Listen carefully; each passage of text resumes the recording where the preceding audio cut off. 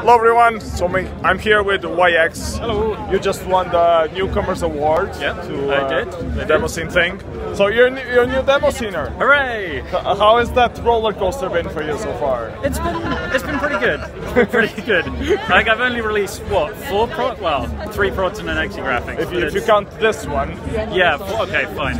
Yeah, 4 prods if we count the ones I've just released. But you've been doing a lot of shader showdown stuff as well. Yes. Yeah, I got the itch, and I wanted to be doing kind of more sceney stuff, but I couldn't be getting to. It's expensive to get to demo parties. Your revision wasn't for months, so I started doing this streaming on Twitch just to kind of scratch that itch, and yeah, I think it's working out really well. Yeah, I mean, when I see your live streams, I usually assume that you're like practicing for the shader showdown. Yeah, I think it's partly practicing for the showdown and partly just kind of using it as a creative outlet. Do you reuse the stuff that you do on your live streams on any productions that you do afterwards for the demoscene? A little bit. There's kind of a sequence at the very start of Brainworm, recycled bits of a shader that I'd done on a stream a few months ago. But for the most part, I don't recycle it. Okay. But just kind of little bits here and there. That's a shame.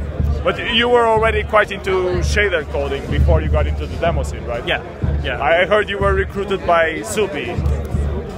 Can you tell us? Recruited is a strong word. Can you tell us that story, or is it not sure. that interesting? No. So January of last year, Subi, he already knew that I was interested in the demo scene. He already knew that I've been doing kind of remotching in my free time, that kind of stuff. And so he wanders over to my desk at work and just says, "Hey, revision's in 3 months. Do you want to go?" I'm gonna do something. And I said, "Yeah, sure. Let's do it. I'll go." Well, why did you try to do something for the Mac? That's not what you usually. Well, okay, it's fine. It's not a very good platform to do size coding. No, not at all. I figured whatever I made, I would be panicked finishing it at the party, and the only laptop I had at the time was a Mac, and so that was the only reason for that choice. You can do a boot camp on a Mac and have Windows running on it. Yeah, but that takes effort, and I'm lazy. So. You better optimize. This year, there was an effect I really wanted to do that I had to use compute shaders for, and compute support on Mac is really bad. So I moved to Windows, and I went and bought a new laptop just for that prod. Aren't they like downgrading the WebGL and OpenGL support to force people to go to use Metal? I don't know that they're downgrading it. They've announced that it's deprecated, which basically means it will work for now, but it might stop working at some indeterminate point in the future. Yeah, and you really should use Metal. So yeah.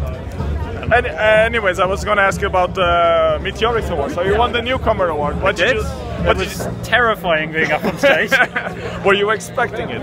I was hopeful but not expectant. Okay. I genuinely thought Slurpee had a very solid chance of winning. I still absolutely think that if he had won, he would absolutely have deserved it. He had a very good entry. Yeah. So. Yeah. What did you think of the other competition? Did you check the other people besides Slurpee? I did. I didn't really see them as kind of up to the same bar, but I don't know, that's just my opinion, and I'm sure they would think differently on that. And apologies. It's fine. But what else did I want to ask you? So just about the Meteoriks overall, you already talked about the competition. So how are you enjoying the demo scene so far? Do you feel welcome? Absolutely, yeah. It's an incredibly welcoming space. Well, is there any words you would like to say to people who are trying to get into the demo scene and feel like a bit overwhelmed that they might not be like up to par to the standard of quality or whatever you want to call it? Sure. Ignore the standard quality. just make something. Make something. Have fun doing it. That's the important thing. Just make something cool, have fun doing it, and eventually you will get better. That's all you need to know. Yeah, that's it. Thank you very much. Yeah, no worries.